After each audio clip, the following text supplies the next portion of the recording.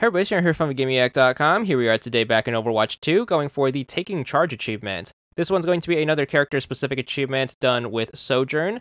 This is to use her Overclock ability and then get 4 kills while being overclocked.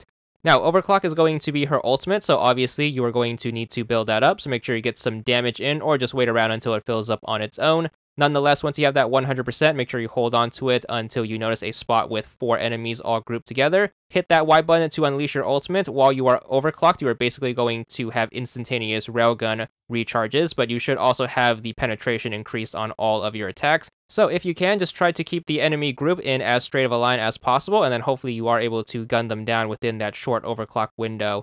As long as you are quick on it, you should be good for the achievement once you do score those 4 kills. 15 gamer score. And that's all there is to it.